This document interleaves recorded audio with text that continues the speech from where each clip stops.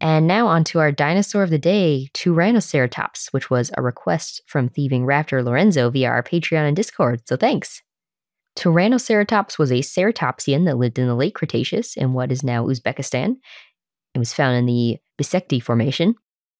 It was small with a short frill and 2 long horns on its brow, a beak, a longish tail, and it walked on all fours.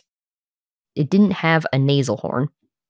Like I said, it was relatively small, so it was estimated to be about 6.5 feet or 2 meters long and weigh 385 pounds or 175 kilograms.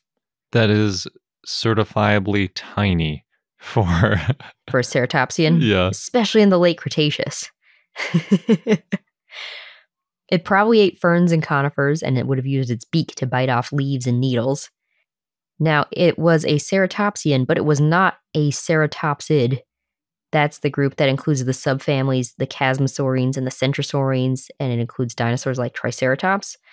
But rather, it was more transitional between earlier ceratopsians and ceratopsids. Oh, okay. That could help explain a smaller size, because most of the big ones are ceratopsids. Mm-hmm.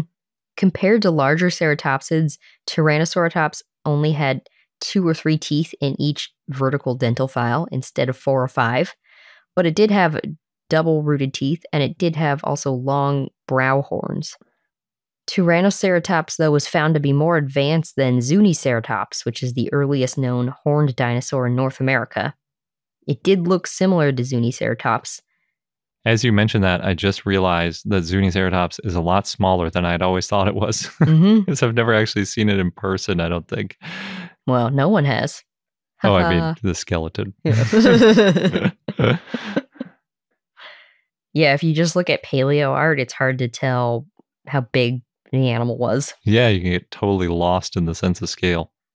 Tyrannoceratops, there were fragmentary fossils found starting in the 1920s, and scientists thought that there was some sort of ceratopsid in the area. Then Lev Nesov published the name Tyrannoceratops tartabilis in 1988, but didn't describe the dinosaur, so it was a nomen nudum for a while. Then it was officially named in 1989 by Nesov and others. So the type species is Tyrannoceratops tartabilis. The genus name means Turan horned face, and Turan is an old Persian name for Turkestan. The species name means slowing, and it refers to the research taking a long time to name the dinosaur. That's funny.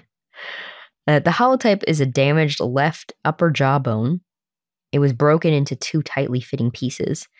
Other fossils found include the brow horn cores, parts of the limbs and feet, teeth, part of the lower jaw, and part of the skull. And there were other fossils referred to Tyrannoceratops, but it turned out to belong to other dinosaurs. One was a brain case, but that ended up being part of a sauropod's brain case.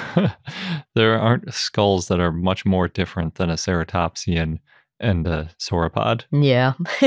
But if you only have fragments, sometimes it's hard to tell. Yeah, the brain case is basically just like this flat little top piece of the skull, so I could see that. Yeah.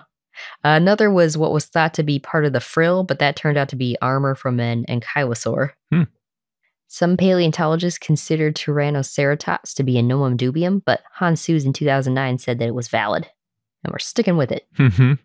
Other dinosaurs that lived around the same time and place included the ankylosaur Bissekty, theropods such as Canonasia, the alvarezsaur Jdarzonyx, the dromaeosaur Idamirus, the tyrannosauroid Timurlengia, as well as sauropods and antiornithines.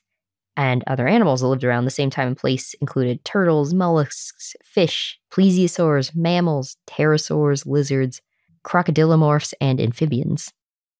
For those of you who listen to our Dinosaur of the Day segment and you like it, please consider becoming a patron. We take new Dinosaur of the Day requests from our patrons and offer a bunch of other perks as well. So check out our page at patreon.com/iknowdino or click the link on the left.